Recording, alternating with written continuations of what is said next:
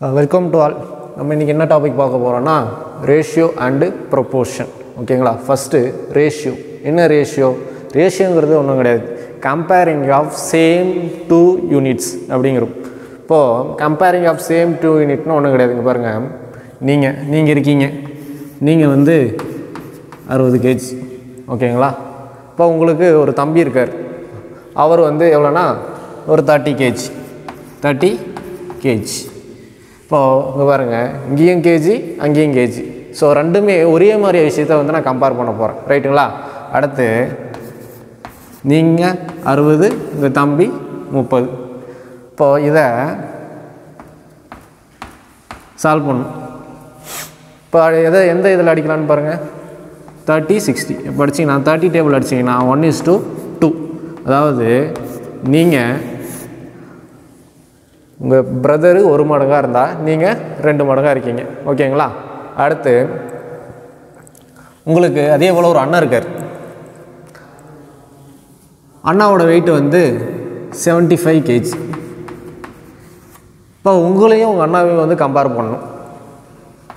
நீங்கள் 60 kg தானே, 60 kg. இப்போது 2 பேரையும் கம்பேர் பண்ணணும். இப்போ பாருங்கள், நீங்கள் 60, உங்கள் அண்ணா 75. இப்போ இதை சால்வ் பண்ணணும். எந்த டேபிள் அடிக்கலாம்? 15 டேபிள் அடிக்கலாமா? ஸோ 4 அப்புறம் 5. ரைட்டுங்களா? இப்போது உங்கள் தம்பி கூட கம்பேர் பண்ணப்போ நீங்கள் உங்கள் தம்பியோட 2 மடங்காக இருந்தீங்க. அதே உங்கள் அண்ணா கூட கம்பேர் பண்ணுறப்போ நீங்கள் 4 டைம்ஸாக இருந்தால் உங்கள் அண்ணா வந்து 5 டைம்ஸாக இருக்கார். கரெக்டுங்களா? இப்போ 3 பேரும் கம்பேர் பண்ணணும். 3 பேரும் வந்து என்ன ரேஷியோவில் இருக்கீங்க, உங்களோட வெயிட் வந்து என்ன ரேஷியோவில் இருக்குது அப்படின்னு சொல்லிட்டு கம்பேர் பண்ணணும். நான் என்ன பண்ணுறேன், உங்கள் தம்பியை வந்து ஏன்னு எடுத்துக்கிறேன், உங்களை பி. ஸோ நீங்கள் பி தானே, பி. ஒன்றா சி. ஸோ 3 பேர் ஏபிசி அதான் கண்டுபிடிக்க போகிறேன். ஏபிசி. ரைட்டா? இப்போது உங்கள் தம்பி 1 இருந்தால் நீங்கள் 2 டைம்ஸு, அங்கே அதே 4 டைம்ஸு, 5 டைம்ஸ். இப்போ இதுக்கு என்ன பண்ணணும்? இங்கேயும் 60 kg தான், இங்கேயும் 60 kg தான். ஆனால் இங்கே 2 டைம்ஸாக இருக்கீங்க, இங்கே 4 டைம்ஸாக இருக்கீங்க. இப்போ என்ன பண்ணணும்? இப்போ 2 சேம் இது தானே. ஸோ 60 kg, அங்கே 60 kgங்கிறப்போ இதையும் வந்து ஈக்குவேட் பண்ணிடணும். அதாவது இதுக்கு எல்சிஎம் எடுக்கணும். இந்த 4 இந்த 2 என்ன பண்ணிடணும்? 4 ஆக்கணும். அப்படி இல்லை, நான் இன்னொன்று பண்ணலாம் ஈஸியாக. என்ன பண்ணலான்னு பாருங்கள். இங்கே 4 இருக்கா, இந்த 4 அப்படியே இங்கே போட்டுக்கோங்க. இந்த 2 இருக்கா, இந்த 2 அப்படியே இங்கே போட்டுக்கோங்க. இப்போ என்ன பண்ணுங்கள், இதையும் அப்படியே போயிருக்குங்க. 1 × 4 4, 2 × 4 8, 2 × 5 10. ஸோ 3 பேர் என்ன இதில் இருக்கீங்க?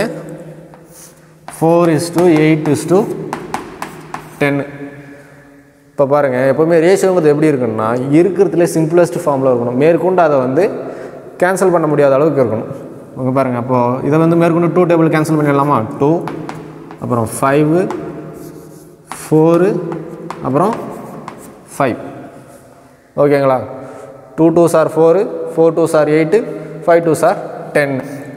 ஸோ 3 பேர் உங்களோட வெயிட் என்ன ரேஷியோவில் இருக்குன்னா 2:4:5ங்கிற ரேஷியோவில் இருக்குது. ஓகேங்களா? அடுத்து இதே மாதிரி அடுத்த ஒரு சம் பார்த்துடலாமா? ஸோ இவங்க என்ன கொடுத்துருக்காங்கன்ட்டு, if A:B = 3:2, B:3:4, C:D = 2:3, then find A:B:C:D. Already நம்ம பார்த்தோம். என்ன பண்ணணும்? ஃபஸ்ட்டு ஏ போட்டுடணும், அடுத்து பி, சி, அப்புறம் டி.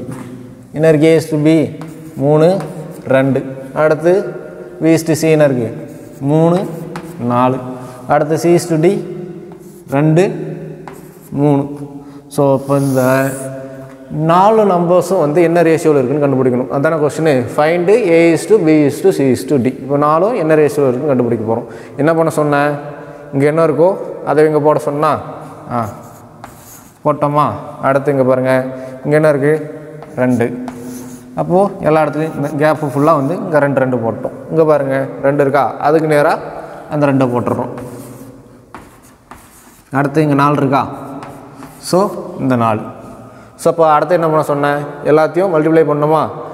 3 3s are 9, 9 × 2 18. அடுத்து என்ன இருக்குது? 2 3 2. அப்போது 6 12. அப்புறம் 2 4 2 8 16 கரெக்ட்டுங்களா? அடுத்து 2 4 8 8 into 3 24.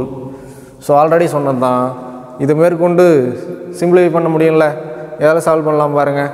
9 எல்லாத்தையும் 2 டேபிளில் சால்வ் பண்ணிடலாமா? சால்வ் பண்ண என்ன வரும்? 9 2s are 8 18 அப்புறம் 6 இங்கே 18 அடுத்து 12. ஸோ அந்த 4 நம்பர் என்ன ரேஷியோவில் இருக்குன்னா 9:6:8:12. ஸோ அடுத்து இந்த கொஷனில் பாருங்கள். Raju and Babu bought 2 chairs for ₹750 அடுத்து 900 respectively. What is the ratio of the prices of the chairs bought Raju and Babu? ரைட்டுங்களா? அப்போது என்ன இருக்குது? ராஜு அண்ட் பாபுன்னு 2 பேர் இருக்காங்க. ஓகேங்களா? ராஜு அண்டு பாபு. இப்போது அவங்க 2 சேர் வாங்கியிருக்காங்க. அப்போது எவ்வளோ வாங்கியிருக்காங்க? ராஜு வந்து 750 ரூபா கொடுத்து வாங்கியிருக்காரு. கரெக்டா? அடுத்து பாபு அவர் ஒரு சேர் வாங்கியிருக்காரு, 900 ரூபா கொடுத்து வாங்கியிருக்காரு. கரெக்டா? இப்போது அந்த 2 ப்ரைஸும் வந்து என்ன ரேஷியோவில் இருக்குங்கிறது தான் கொஸ்டின். ஸோ நமக்கு தெரியும் ரேஷியோ எந்த இதில் டொனேட் பண்ணுவோம், இந்த சிம்பிளை வச்சு டொனேட் பண்ணுவோன்னு தெரியும். இப்போது இது என்ன பண்ணணும்? சால்வ் பண்ணணும். கரெக்டுங்களா? ஸோ எப்படி சால்வ் பண்ணலாம்? இந்த ஜீரோவுக்கும் அந்த ஜீரோவுக்கு அடிச்சிடலாமா? அடிச்சோம்னா 75 இங்கே 90. இப்போ மேற்கொண்டு இதை எதில் சால்வ் பண்ணலாம்? 15 டேபிளில் சால்வ் பண்ணலாமா? ஸோ சால்வ் பண்ணால் 5 15s are 75 அடுத்து 6 15s are 90. ஸோ அவங்க சேர்ஸை என்ன ப்ரைஸ், அவங்களோட ரேஷியோ என்ன இதில் இருக்குது? 5:6ங்கிற ரேஷியோவில் இருக்குது. இப்போ இந்த கொஷின் பாருங்கள். What is the ratio of 30 minutes to 1 hour? என்ன கொடுத்துருக்கான்? 30 minutes கொடுத்துருக்கான். அதே போல் 1 ஹவருக்கு இந்த ரெண்டுத்துக்கும் வந்து என்ன ரேஷியோ அப்படின்னு சொல்லி தான் கேட்குறான். நான் முதல்ல என்ன சொன்னேன்? ரேஷியோங்கிறது என்னது? கம்பேரிங் ஆஃப் சேம் 2 யூனிட்ஸ்ன்னு சொன்னா. ஸோ அங்கே பாருங்கள், இவங்க மினிட்ஸில் இருக்குது, அங்கே ஹவரில் இருக்குது. அப்போ என்ன பண்ணணும்? ஒன்று இதையும் ஹவருக்கு மாற்றணும், இல்லையா இது மினிட்ஸில் இருக்குது, அது என்ன பண்ணணும்? மினிட்ஸ்க்கு மாற்றிடணும். நான் என்ன பண்ணுறேன்? இது மினிட்ஸில் இருக்கா, அந்த 1 ஹவரை வந்து நான் மினிட்ஸுக்கு மாற்றுறேன். இப்போது 30 மினிட்ஸ்னால் அதே 30 தான். இப்போ 1 ஹவரில் எத்தனை மினிட்ஸ் இருக்குது? 60 மினிட்ஸ் இருக்குது. கரெக்டாக? ஸோ என்ன கேட்குறான்? அதோடைய ரேஷியோ தான் கேட்குறான். ஸோ நமக்கு ஆல்ரெடி தெரியும். இதை என்ன பண்ணலாம்? அப்படி டேரெக்டாக 30 டேபிள்லேயே டேரெக்டாக அடிச்சிடலாம். கரெக்டாக? 1:2. ஸோ 30 minutes to 1 hour என்ன ரேஷியோவில் இருக்குது? 1:2. What is the reciprocal ratio of 4:5:8? இதென்ன ரெசிப்ரோக்கல் ரேஷியோ? ரெசிப்ரோக்கல் ரேஷியோ என்ன கேட்டிருக்கான்? Reciprocal ratio of 4:5:8. ரெசிப்ரோக்கல்னால் ஒன்றும் கிடையாது, இன்வர்ஸ். அதாவது இன்னும் தலைகீழி அப்படின்னு சொல்லுவோம் இல்லையா, அதுதான். இப்போ 1ஓட தலைகீழி என்னது? 1/4. 5ஓட தலைகீழி 1/5. 8ஓடது 1/8. அப்போது இதோட ரேஷியோ தான் கேட்டிருக்கான். கரெக்டுங்களா?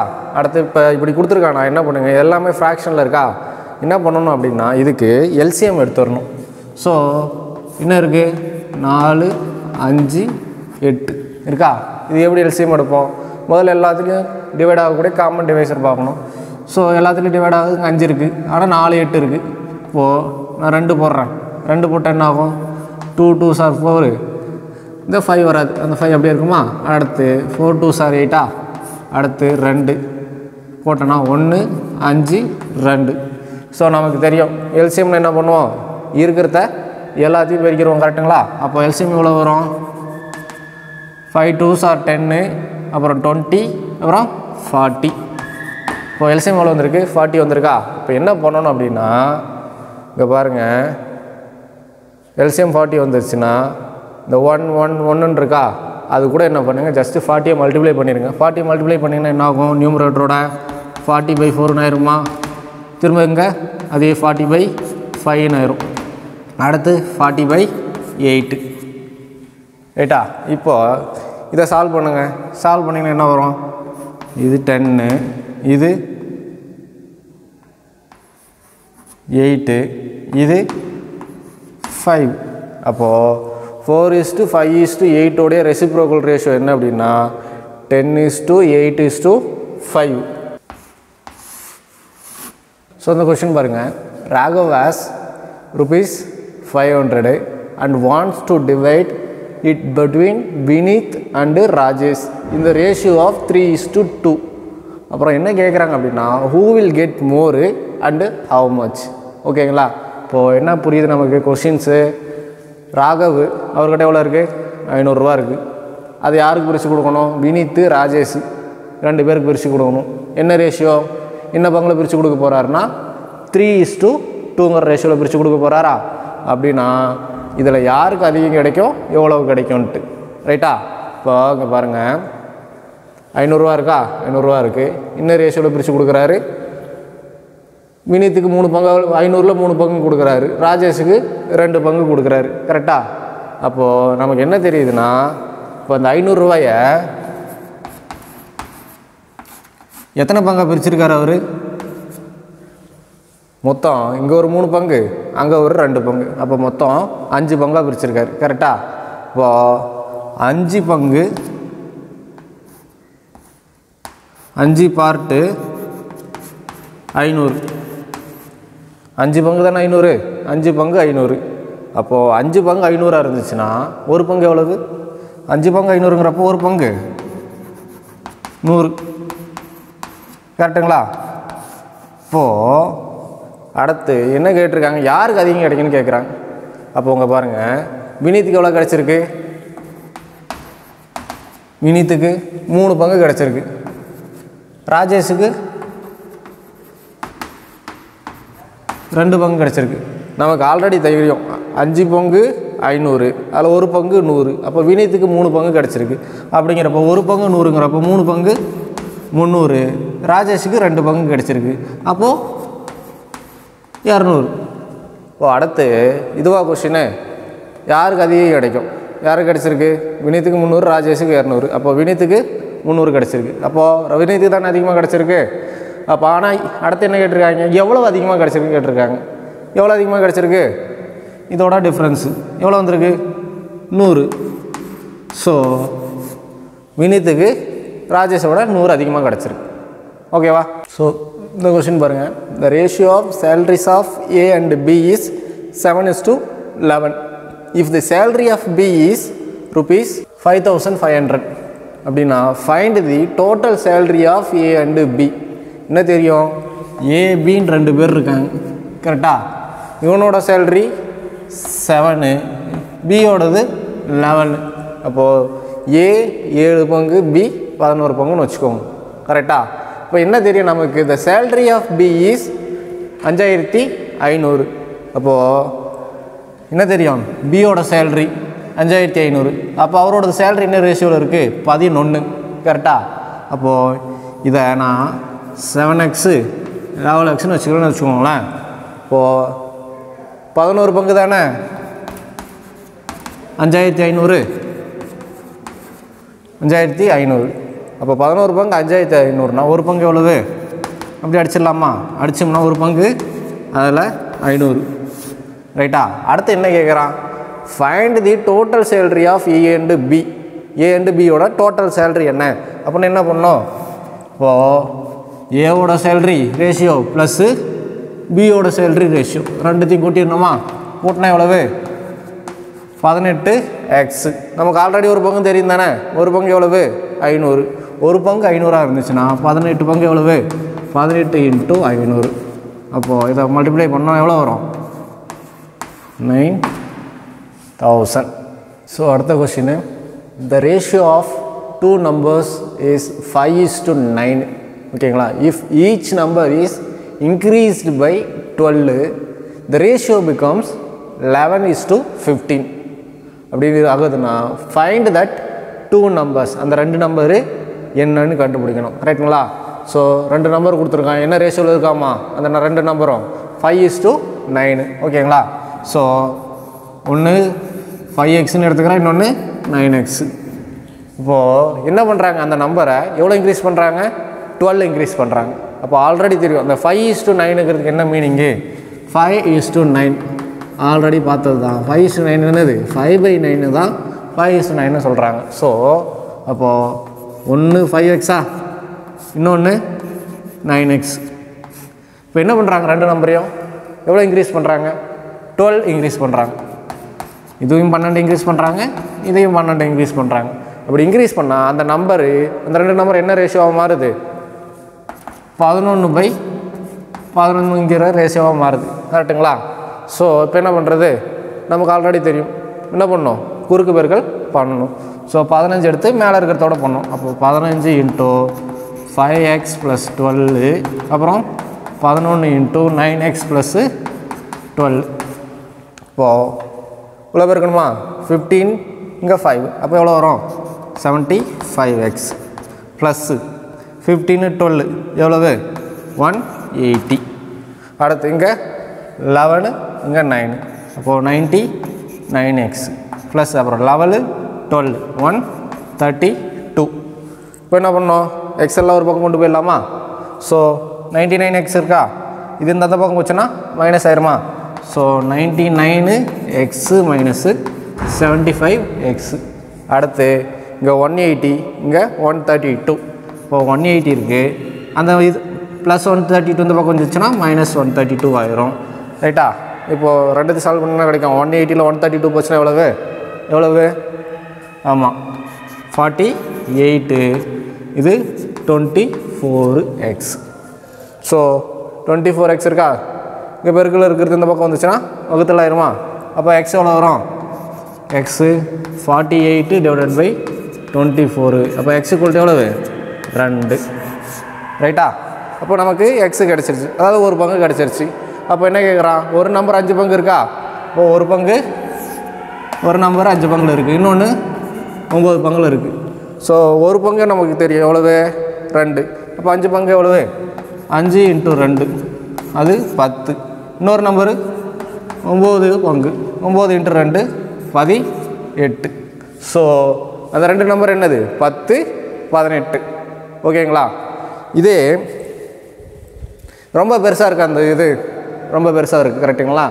இதை வந்து எப்படி ஷார்ட்டாக போடுறது இங்கே பாருங்கள் அந்த நம்பர் என்ன ரேஷியோவில் இருக்குது 5/9ங்கிற ரேஷியோவில் இருக்கா? என்னவா மாறுது 11/15 மாறுது. கரெக்டுங்களா?